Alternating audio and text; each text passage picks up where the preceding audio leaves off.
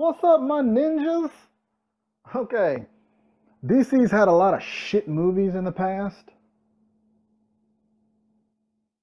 Not including like their animated stuff, because most of that's actually pretty awesome.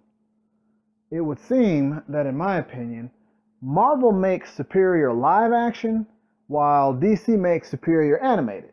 But that's just my opinion.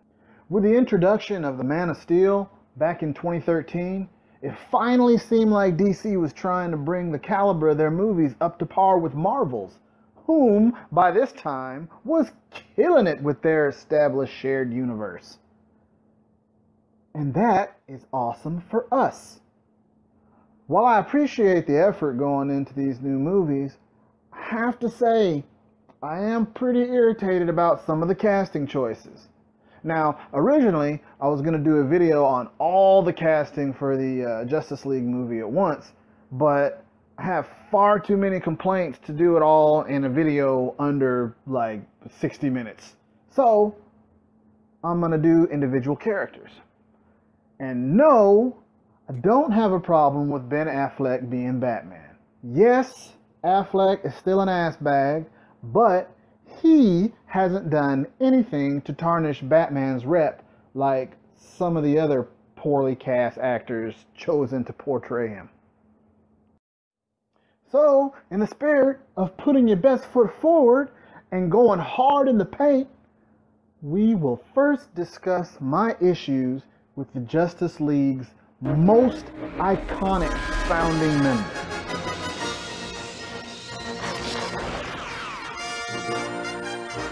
Aquaman.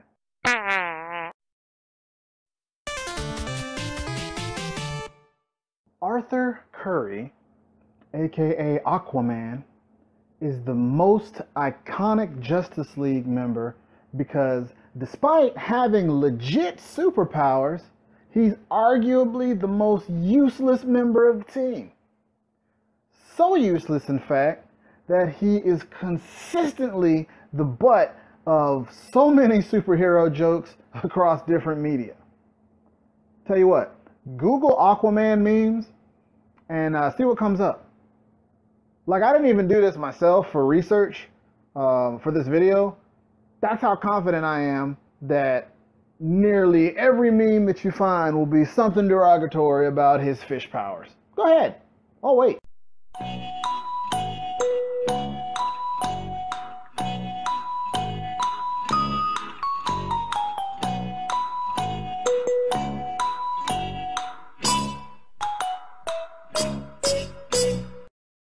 What'd I tell you? Right here on the ocean floor. By the way, as it turns out, originally he isn't even really Atlantean and had to learn to breathe underwater with training and science.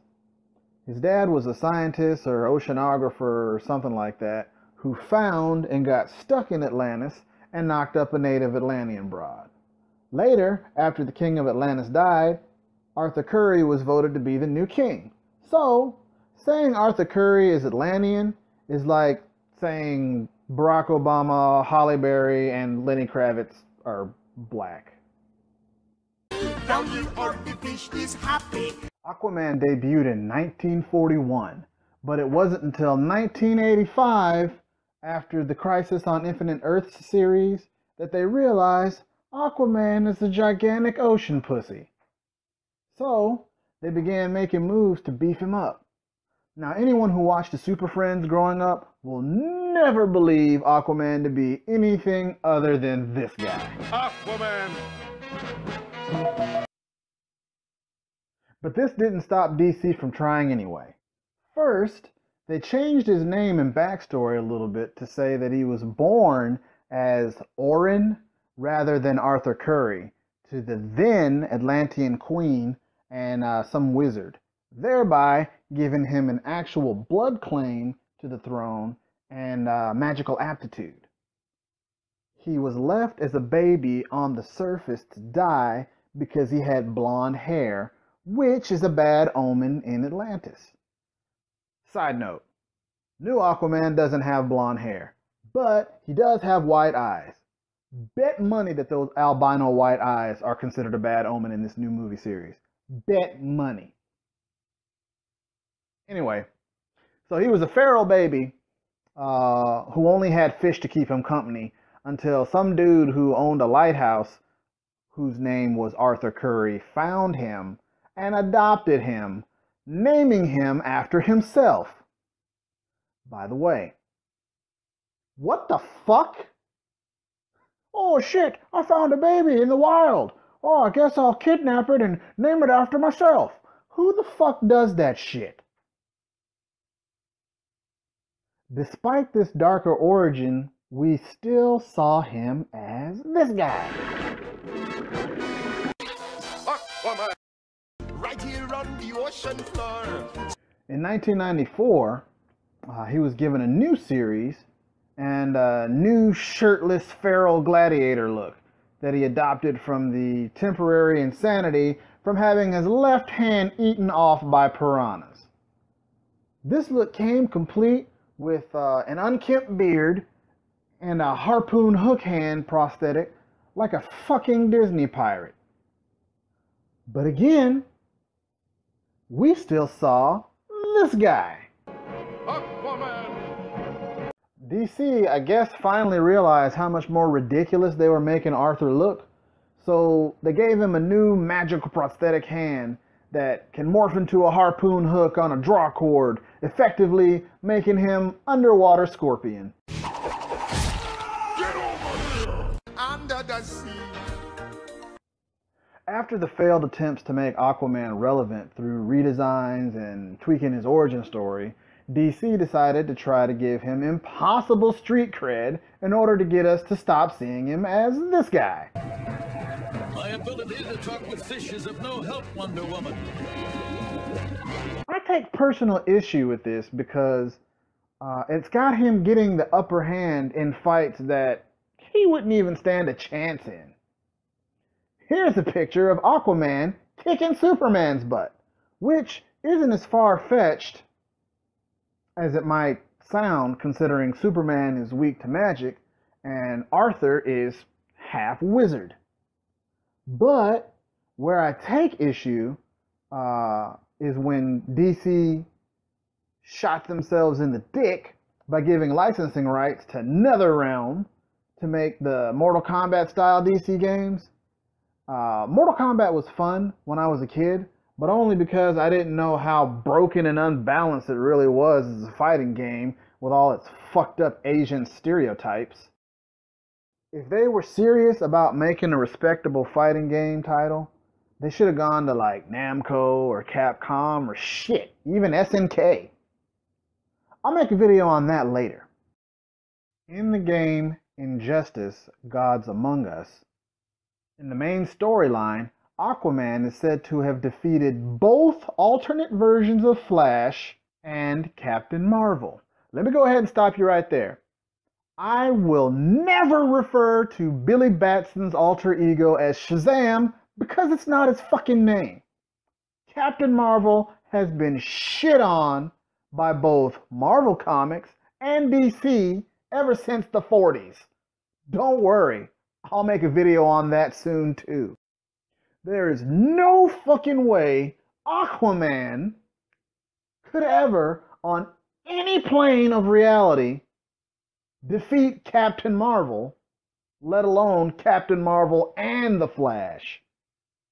Speaking of the Flash, in the story Flashpoint Paradox, Barry Allen changed the timeline by going so hard in the Speed Force that he time traveled back in time to save his mother's life, altering reality. Now, in this new reality, Aquaman has an affair with Wonder Woman, who goes all Glenn Close from Fatal Instinct or Fatal Attraction or whatever. Google Glenn Close and her movies with Michael Douglas. And she fucking kills Queen Mira, which sparks a war between Atlantis and the surface, which Atlantis is winning. So this guy I'll stay here with the Wonder Twins and keep an eye on the trouble alert. There's nothing else I can do. almost took over the world. Are you fucking serious? Up until this point, the motif for Aquaman's ultimate badassery has been that it has always taken place in an alternate reality. See? Not even the writers can believe this guy can be anything other than this guy. Okay, back to the present. Jason Momoa has been cast to play Aquaman in these new DC movies. Now, in case you don't know who he is by name, Jason Momoa played Khal Drogo in the Game of Thrones TV show. By the way, Game of Thrones, you can either read the books or watch the show. Can't do both. I read the books, so to me, the show is a total fucking turd after the events in season 1. Anyway, maybe I'll do a video about that later, but whatever. Momoa also played Conan the Barbarian in the 2011 remake. So, they got a dude known for barbarian style roles to play this guy. Something's happening to my mind. Another shameless attempt to give Aquaman some more false badassery. I hate the tattoos of scales or tribal bullshit or whatever he has. I'd have been more comfortable with them giving him like CGI scales or something. But I guess the tattoos make him look edgier and more like a badass, even though he's really just this guy. Computer nuclear power source will overload in 10 minutes. I repeat, nuclear power source will overload in 10 minutes. Now, out of all my complaining, Momoa may do a fantastic job of acting and really nail the role.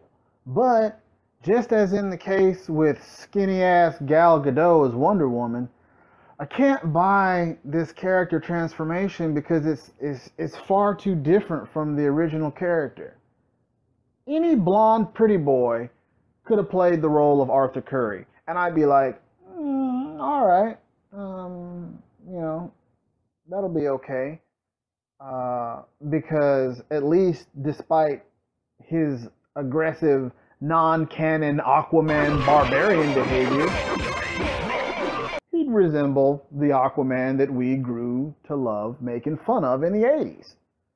But this dramatically different character behavior and aesthetics make this portrayal of Aquaman impossible in my mind. So if we're going to take him and make him underwater Scorpion Conan, we should have done it in the 80s and gotten the original Conan himself. Yeah, I will dodge the dinosaur who's trying to bite me in the water. Yeah, and I was spinning, I would throw the dinosaur against the wall. I'm Aquaman. Yeah, the dinosaur hit me. I'll hit him back with a large block. Yeah, like that. Yeah, and the dinosaur turns into a girl. Yeah, I'm Aquaman. Yeah, your water tricks don't hurt me. Yeah, I don't like seagulls. Yeah, but I don't like purple fish people even more. Yeah, don't push me, woman. Yeah, I've got to. I will fight the fish people. Look at my physique. Yeah, if you will cut the fish in half. Yeah, now I know karate because I'm Aquaman. Yeah, you lose. What is best in life? To crush your enemies, see them driven before you, and to hear the lamentation of their women.